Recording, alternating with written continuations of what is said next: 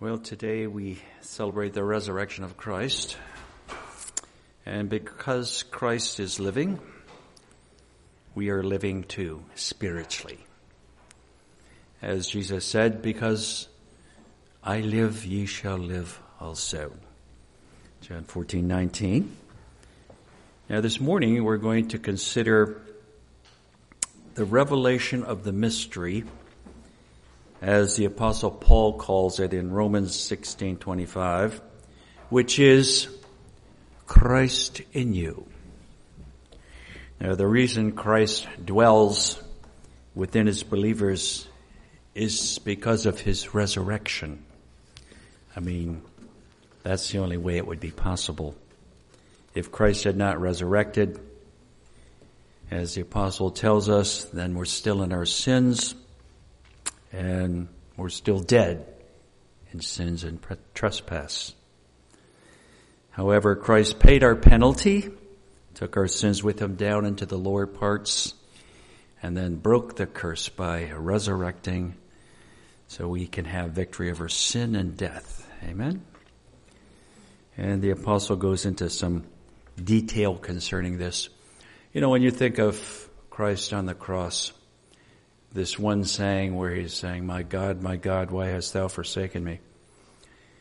I mean, he had to become sin for us. And so his Father turns his back on him. So he could even experience what it is to be lost.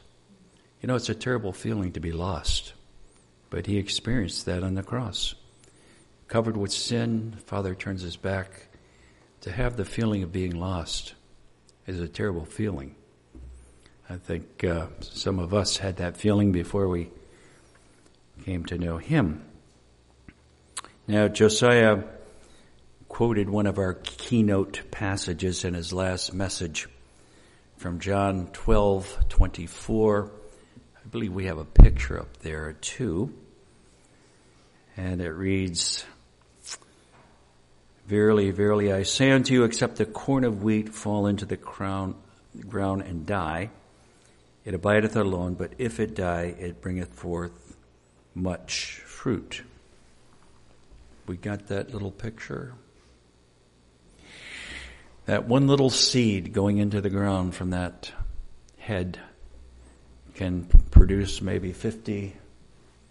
This one little seed may produce 50 to 100 kernels, but we're talking about reproduction here.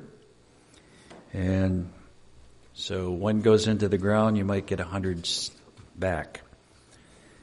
But of course, Jesus is referring to himself because he was going to be planted on our behalf and then resurrect within us. You know, we have resurrection life within us. You know that, right? He resurrected and his Spirit dwells in those who believe.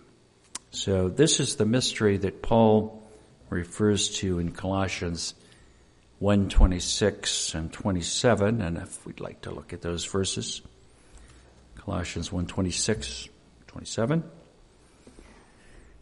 And he says, even the mystery which hath been hid from the ages and from the generations, but now is made manifest to his saints, to whom God would make known what is the riches of the glory of this mystery among the Gentiles, which is Christ in you, the hope of glory. Christ in you. Sometimes we need a fresh awakening and a fresh awareness of the fact that Christ is in us. Amen. He is in you. And the disciples were grieving when Christ said that he had to leave them, but he goes on to tell them, look, I'm not going to leave you alone. The Comforter is coming. And then he even says, I myself will come unto you. And then he even goes on from that, and he talks about even a greater deposit concerning Father, Son, and Holy Ghost. And of course, that's relating to the greater works, because there are limited degrees in which the Spirit of God dwells in people. And I mean, this could not happen outside of his rising from the dead. So after his resurrection, he lives in all them that believe. Isn't that wonderful? The moment we believe upon him, his Spirit enters into our life, and we have the Spirit of his Son within our hearts crying, Abba, Father. He's put his Spirit within us. And I do believe God wants us to become more aware of this revelation that he's in us. He speaks to us. He directs us.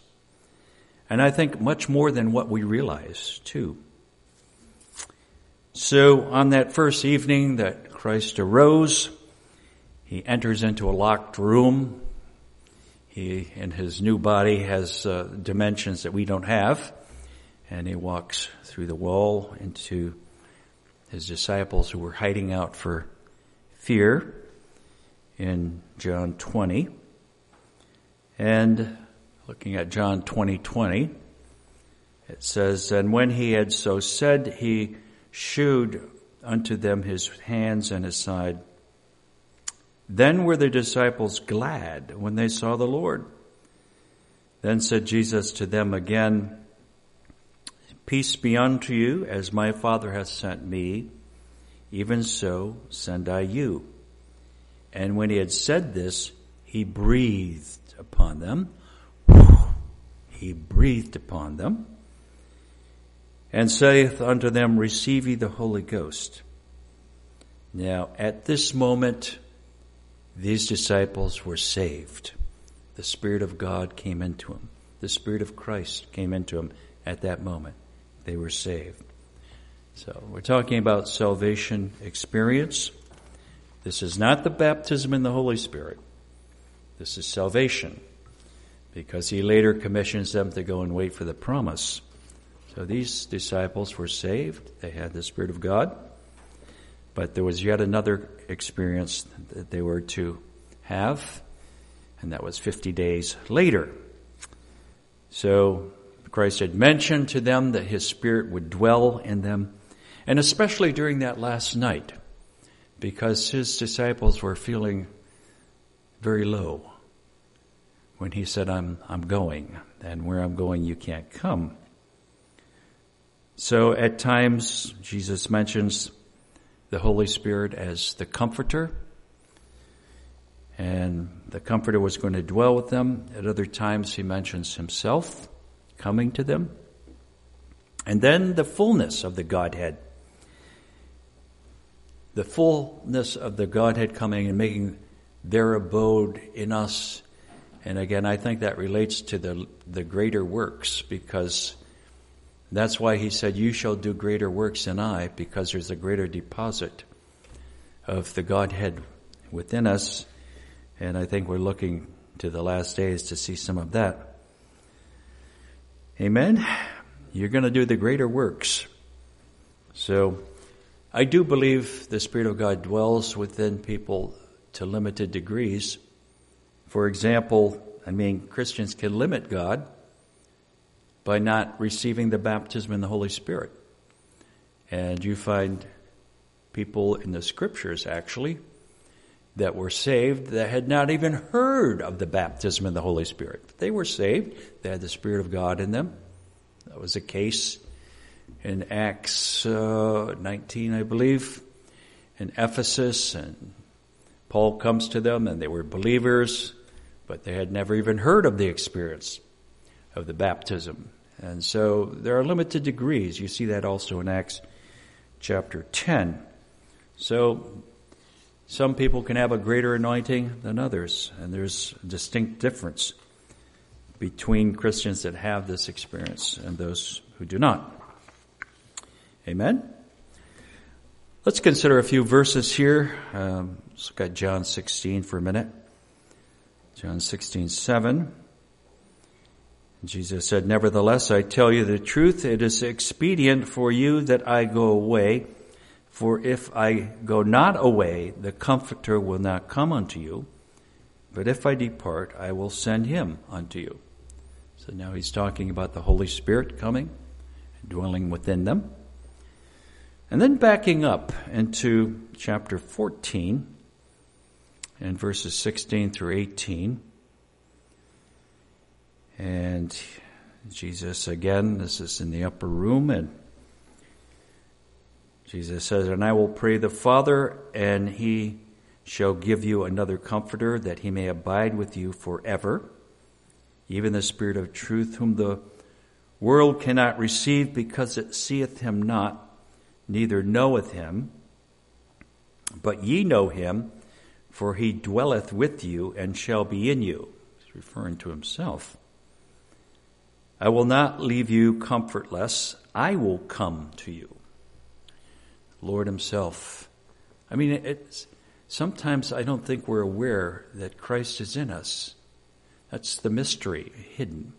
Christ in you, the hope of glory. Amen. He dwells within the heart of all those that believe. In fact, we're told that we have resurrection life within because the Spirit of Christ dwells within us. I mean, Christ's resurrection gives us a little picture of how it all plays out. I mean, in the end, of course there are people here, I believe, that won't have to experience death. They can just be transformed. But for those who pass on, they're going to experience that resurrection life, and even those from centuries past are going to come alive again as Christ did with a new body. So all of the dead in Christ shall rise again. In Romans chapter 8 and verse 11, I know these are elementary truths, but it's good to hear them again, isn't it?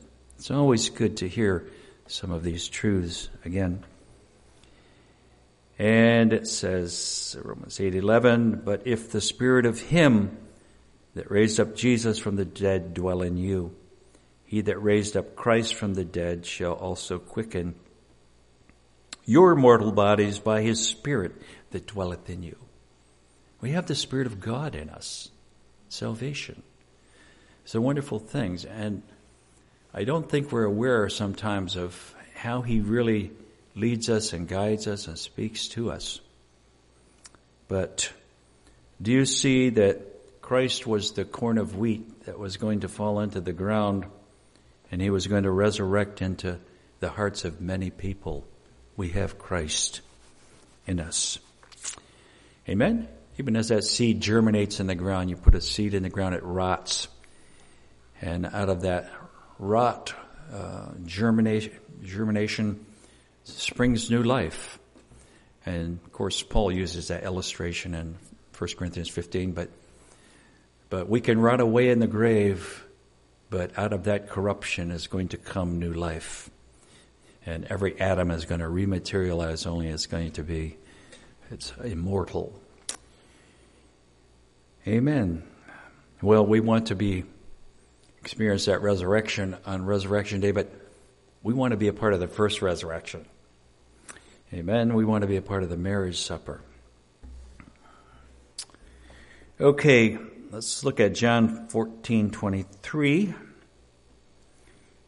"And Jesus answered and said unto him, If a man love me, he will keep my words, and my Father will love him, and we will come unto him and make our abode with him."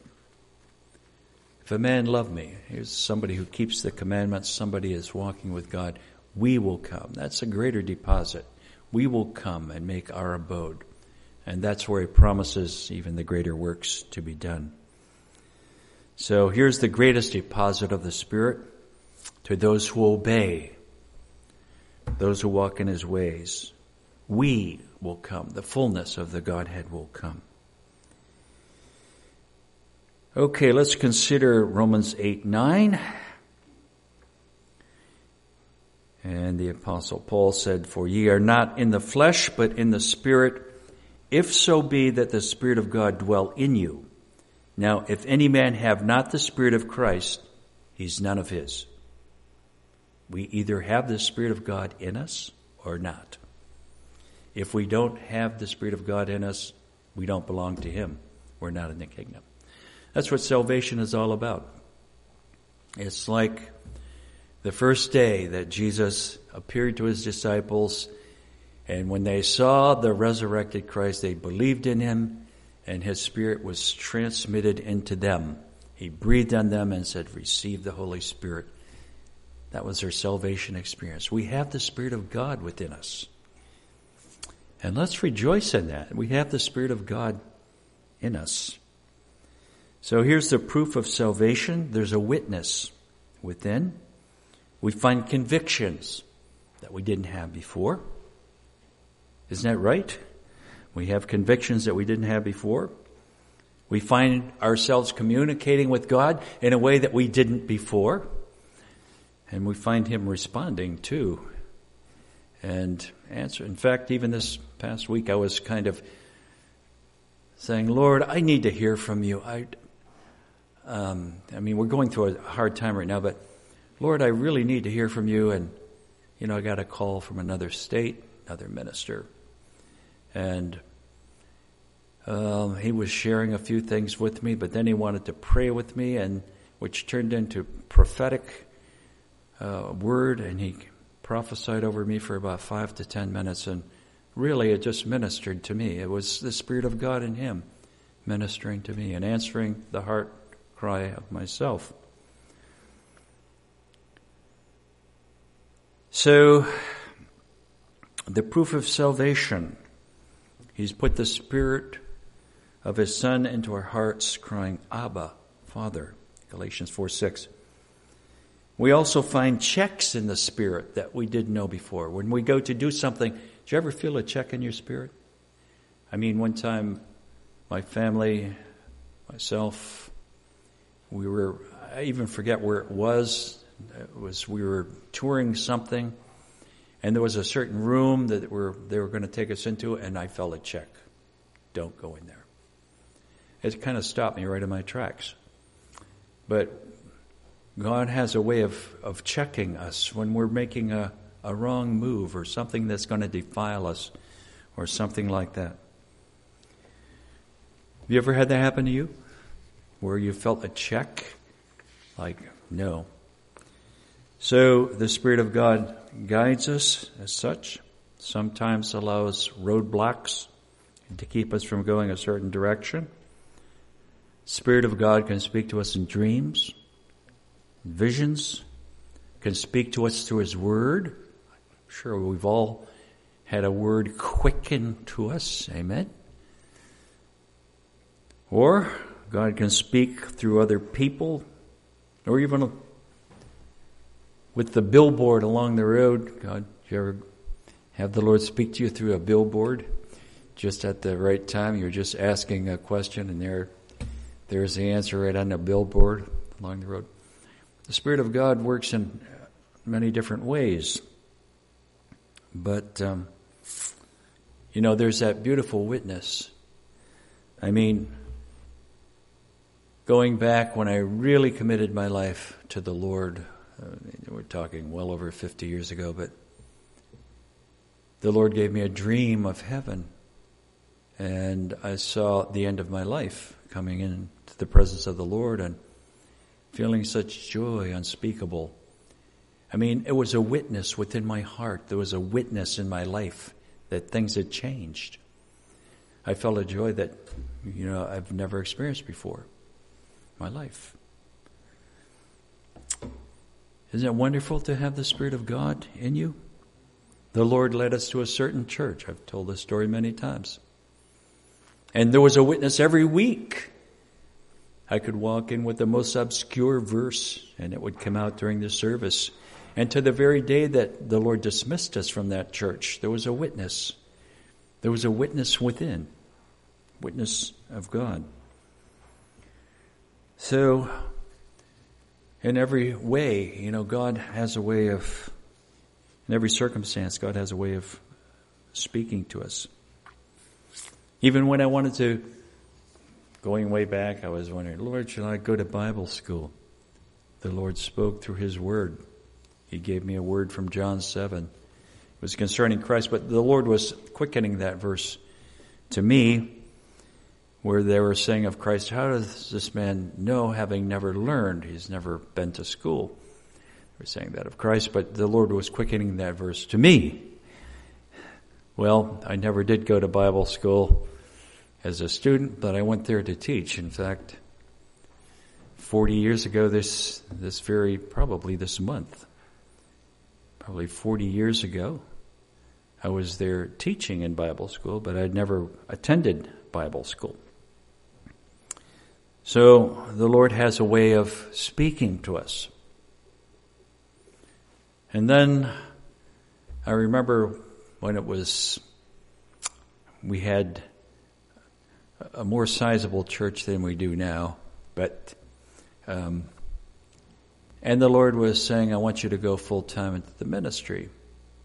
And people were saying that to me. You need to go full-time into the ministry. Well, I was working in the meat business. I was a meat manager at the time. And so one Sunday afternoon, I was communing with the Lord, and I was saying, Lord, if you really want me to go full-time into the ministry, give me a call on the phone. Ring. Phone rings. Picked it up. Thus saith the Lord, hang up the meat cleaver and start cleaving hearts. End of conversation.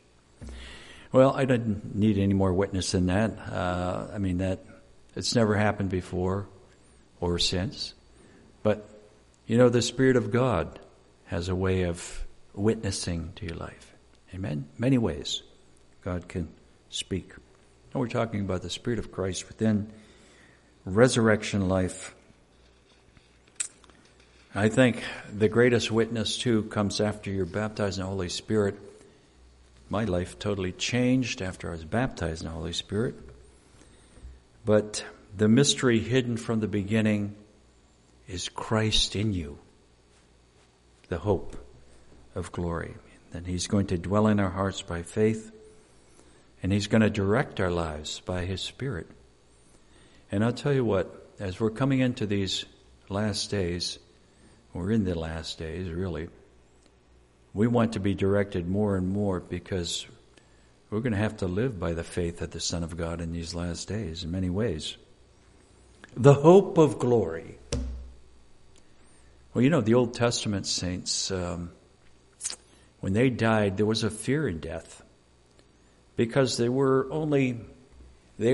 sins had been atoned for, the believers, but the conscience has never been purged by the blood of Jesus, just the blood of bulls and goats, which could atone but couldn't cleanse the conscience. So there was a fear in death. Even good saints, when they went to the grave, there was a certain fear and trepidation when they went to the grave. And just quoting here from Hebrews chapter 2 and verse 14 and 15, it says, For as much then as the children are partakers of flesh and blood, He also Himself likewise took part of the same, that through death He might destroy him that had the power of death, that is, the devil. Christ had to become a man in order to die. God can't die, so He had to put on flesh and blood so that He could die. And deliver them who through fear of death were all their lifetime subject to bondage. There was a fear in death. And in the Old Testament, the saints didn't go up to heaven. They went down into paradise, the saints. And, it was a different story. There was a certain fear, trepidation, and death in the Old Testament because they had a consciousness of things that they'd done in the past. Even though they had been forgiven, there was not the cleansing of the conscience that the blood of Christ gives to us. So then there was a sin nature, of course, in the Old Testament they were contending with, which it was a struggle. It was a struggle with the sin nature because it was all human effort. In the New Testament, we have the upper hand. Why? Because Christ is in us. And as we yield to His Spirit, we have dominion. In fact, the Scripture says that the elder shall serve the younger. Well, the elder nature is the one we were born with, Adam. The new nature is Christ. The elder nature, the Adamic nature, has to serve the younger nature, which is Christ. Amen? So we have the dominion over the old Adam. Isn't that good news? So that is a new covenant promise. Sin shall not have dominion over you. It shall have dominion over it. So, since Christ, we can not only experience having our conscience totally cleansed, but we have the hope of glory. And of course, we can apply that to the resurrection, but also I believe in the last days there's going to be a spectacular revival, and I believe that Christ is going to be glorified in His saints during that revival too. In fact, there are verses that say that He wants to be glorified in His saints. Amen? So, we're talking about manifesting through signs and wonders, which we need to see to convince an ungodly world today. So in conclusion, no man can get to heaven unless the Spirit of Christ is in him. If we don't have the Spirit of God in us, then we do not belong to Him. We have to have the Spirit of God in us. Amen? If any man have not the Spirit of God, he's none of His. So that's what takes place. When we believe, there's a transmission of His Spirit into us. He's in us. There's a witness. We're thinking different. All of my thought life changed.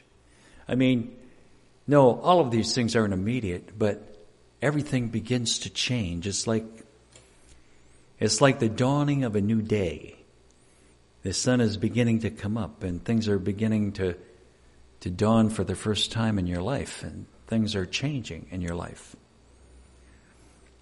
Amen? You begin to think about God and His ways and His Word, and that's what Easter is all about. Amen. We have this treasure in earthen vessels. We have Christ within, in this earthen vessel that decays and rots away. But we have a treasure within us. It's Christ in you. Amen. Aren't you happy for Resurrection Day? Christ in you. And, I think we should just even pray more that Christ would manifest Himself to us in greater ways. And, we should be more cognizant of the fact that He's there and He wants to guide us and to check us if we're going the wrong direction. He wants to be constantly aware of His presence, that He is in you. Amen. The hope of glory. Christ in you, the hope of glory. That's what Easter's about. Praise God.